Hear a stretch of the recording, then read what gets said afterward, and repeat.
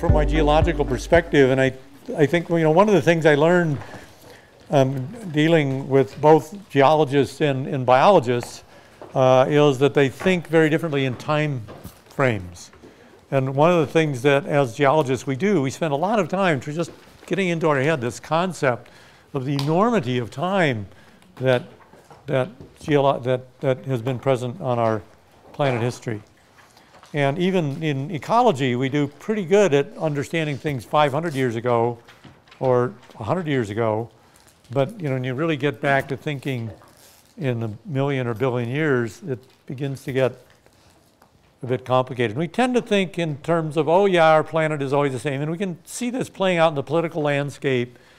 And you'll find people saying, oh yeah, well, CO2 has been high in the past, so who cares? We don't care, no big deal.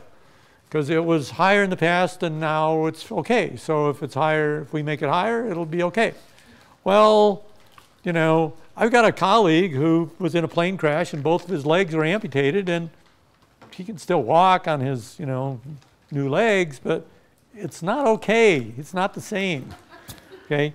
And likewise, what I want you to think about with, planet Earth, and one of the bottom lines of this lecture is for most of the history of planet Earth has not been habitable for us as human beings. It is not, even if you're a trilobite, okay?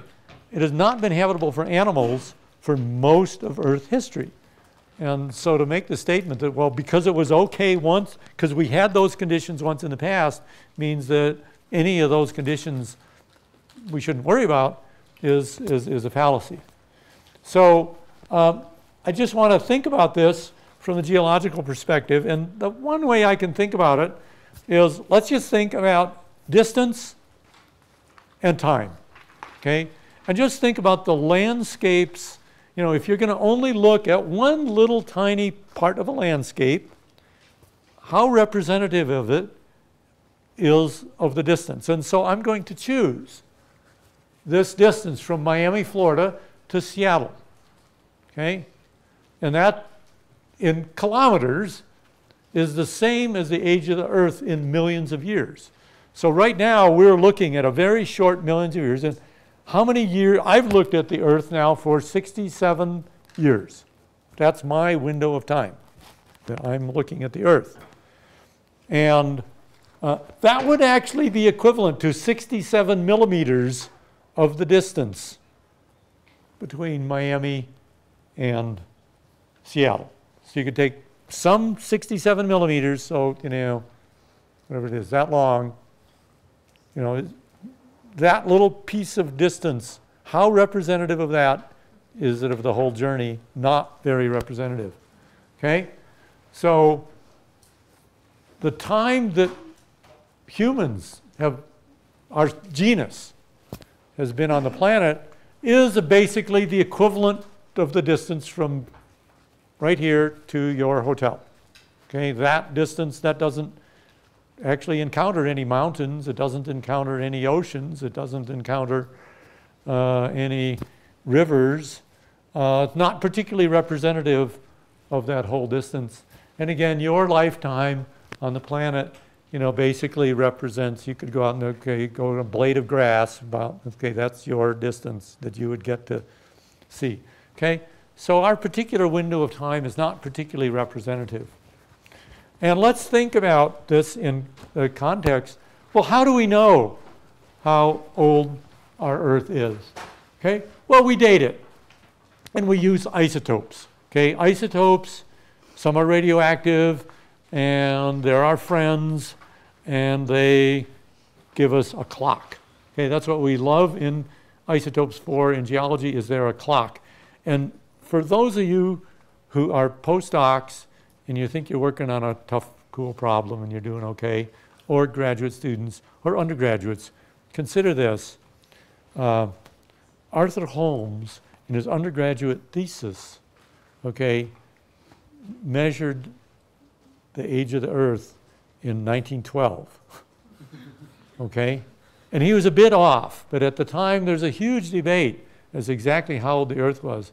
And he certainly was within a factor of 2, which is absolutely stunning. But he actually, for his undergraduate thesis, tried to develop an actual clock for dating the Earth, and he was the first person to do it as an undergraduate, and became one of the greatest geologists ever.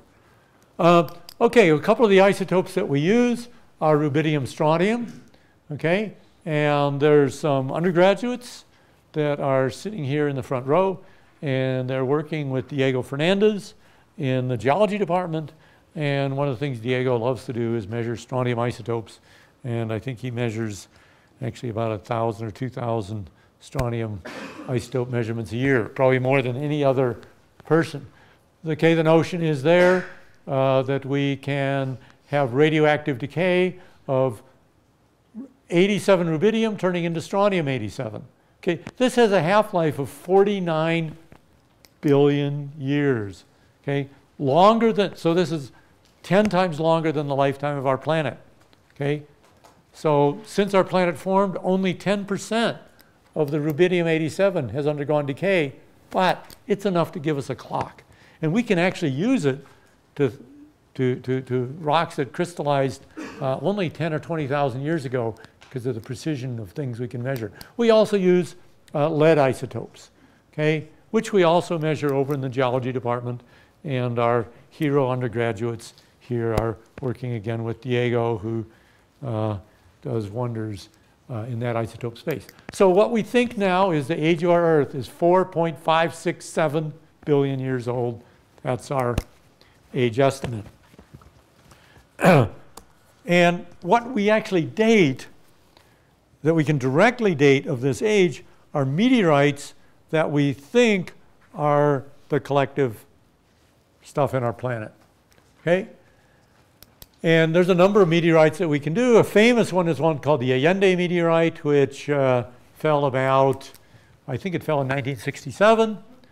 And what's really cool about it for an isotope geochemist is it actually something, we say it contains extinct aluminum-26.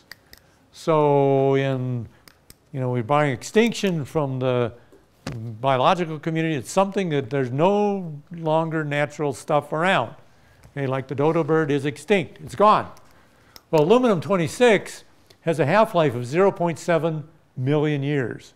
Okay, so this is one of those elements that's made in supernova. So if we can find something that is evidence that aluminum-26 was present, then when that stuff formed, then it must have been within maybe 10 lifetimes of nucleosynthesis. So this Allende meteorite is one which has extinct aluminum-26. Aluminum-26, where is it? Aluminum-26 decays to magnesium-26. Okay, and so here's an example of something. These are both stable isotopes.